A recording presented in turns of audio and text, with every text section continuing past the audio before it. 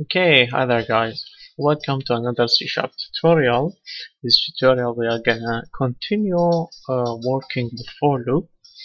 Okay, so our problem for today is calculating the sine of an angle. Okay, so let's say somebody asks you, write me a program. I enter the angle in degrees and the program should display the sine. So how do you calculate the sine? Well, luckily we have Wikipedia and could help us here. So if we move here, there is a formula for it. Okay, where is that? Where is that? Where is that? Okay, where is it? I think just a second. Did I skip it or what? Okay, there we go. So check this out. You can see here this Wikipedia page. There's the link over here if you'd like to.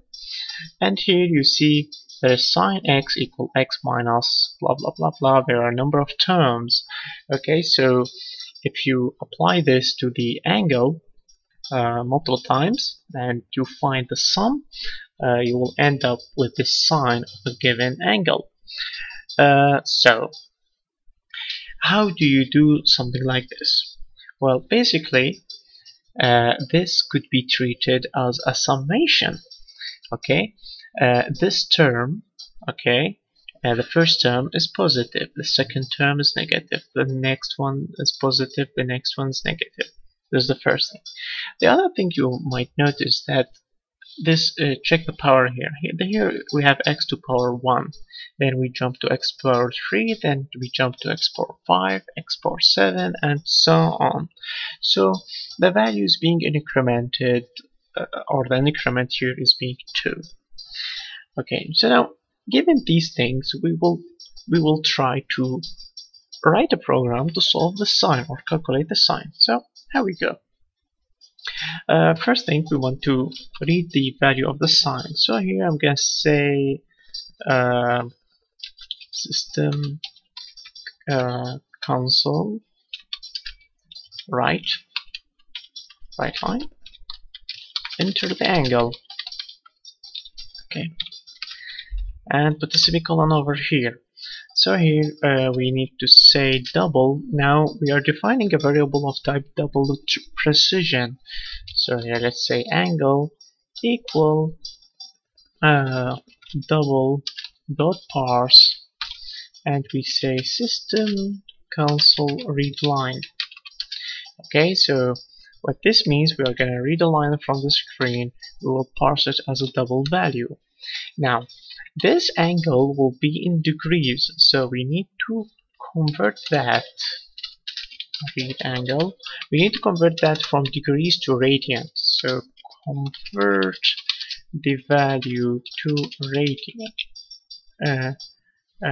Okay, so here we have angle equals angle, divide this by 180.0 and multiply by pi. So since I can't remember the value of pi, you could copy that from Wikipedia, but I remember we used a formula for that, which is 22 divided by 7.0. This is not an exact value, it has some errors, but basically I suppose it will do. Supposedly it will do. Okay, so we have the value. Is it radian or radiant? I think it's radiant. Okay, right? So anyway, now we need to find the terms. So define the sum. Okay, and here we have double sum equals 0.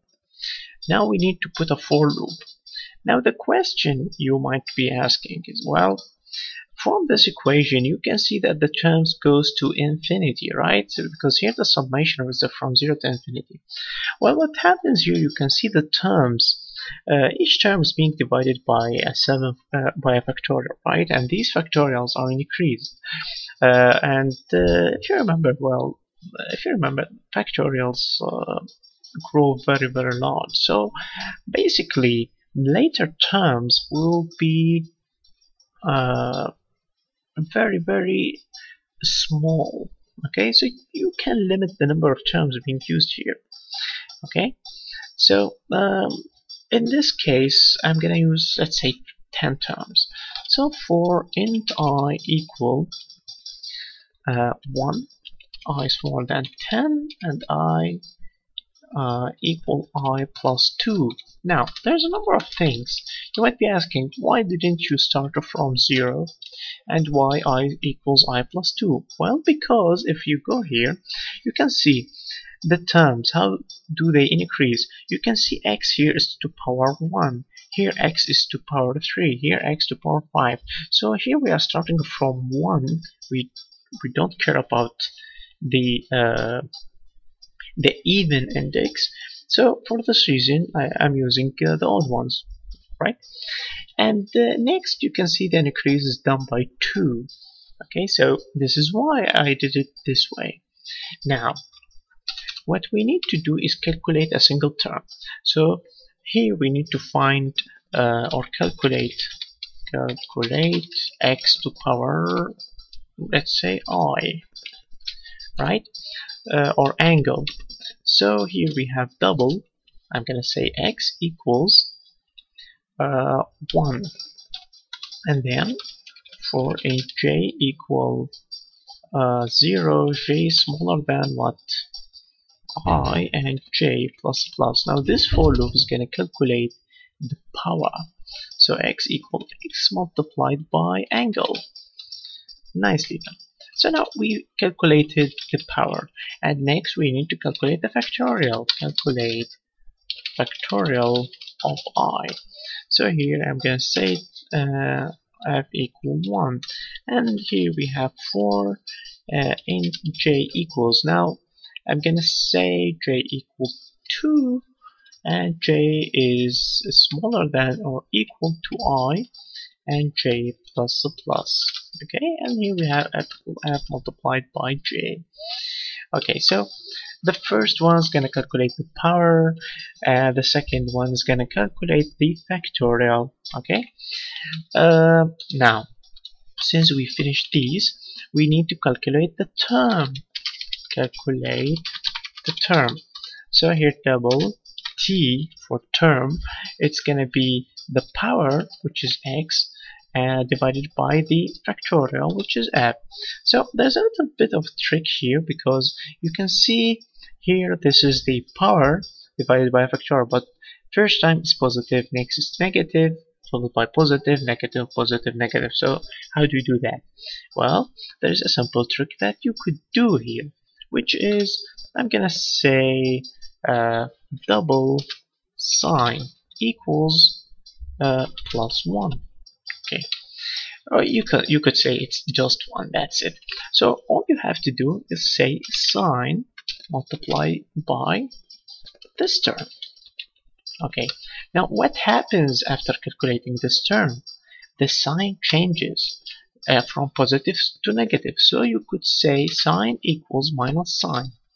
Now, since this term is being multiplied by uh, uh, since this one is 1 and you are calculating it's negative, so it's going to convert from positive 1 to negative 1 to positive 1 to negative 1, and you are multiplying by this part, so at one time it will make this term positive, next it will make it negative, and so on. It will repeat and so on. Okay, one last thing that we didn't do, convert the sign for a second, is to perform the summation. Add to sum. So I can say sum equals sum plus what? T. And after you exit this loop, after calculating a number of terms, like for example 10 terms, I'm going to say system cancel right line. Oops. The angle is, and you put sum over here. I put a semicolon. It's as simple as that. One last thing. Let me see. Did I forget anything here? No. One thing I forgot. I'm sorry. It's system console read line. Put that here, and we're done. So let's calculate. Let's run this and see how if it works correctly. So we have. Let's see the angle of 0. It's obviously 0, no problem. And let's see 30. 30 is about 0.5 if I remember correctly. Now the error you're getting here is because the number of terms is not enough. So I'm gonna increase this and make it, let's say, 20 terms. So it's one third, right? Yeah, maybe the value of pi I'm using is not accurate enough. So anyway, okay, let's use 60 over here. Okay, I can't remember the value of sine. Oh, wait a second. Let's use the calculator and compare over here. So let's say 30, and let's calculate the sine. It's 0.5. Let's use 60 and calculate the sine. It's 0.866 something, right? So let's have a look here. 60, and if we want to compare, we have 866. Okay, so it's close, but it's not very accurate. Okay. Again, I think the reason for that is I'm not using enough terms. Yeah, or the value of pi is wrong.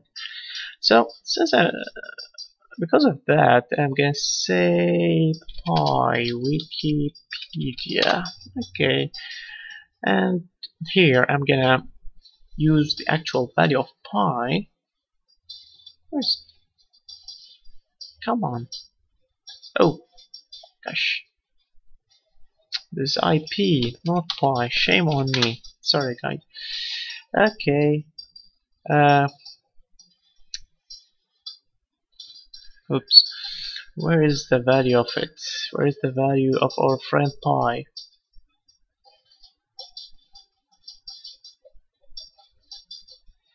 Okay, the first one decimal digits are, yeah, so I'm gonna use, yeah, I think this will do. Okay. Yeah, so let's go here. I'm gonna modify this one. Oh, it's leaving spaces.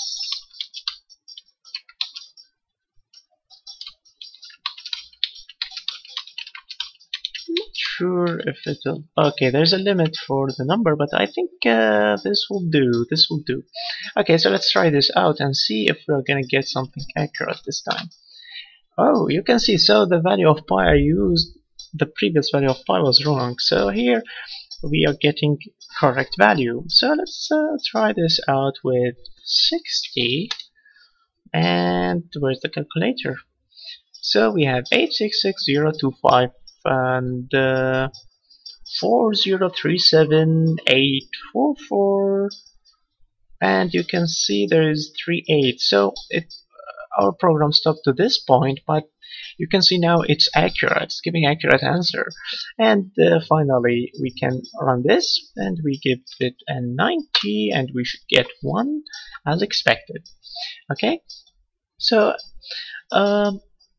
this was a very simple test for, okay, or a simple program for calculating the value of pi with the help of whoever wrote on Wikipedia the value of pi, and whoever wrote the format of calculating the sine. Thanks to them, we were able to calculate the sine value. Okay, and a similar technique you could use. You could calculate the cosine or tangent, etc. Okay, so I hope you'll find this program useful. More importantly, I hope you know now how you could map such formulas into a program. Okay, and yeah, that's all for today. Thank you and have a nice day. Bye bye.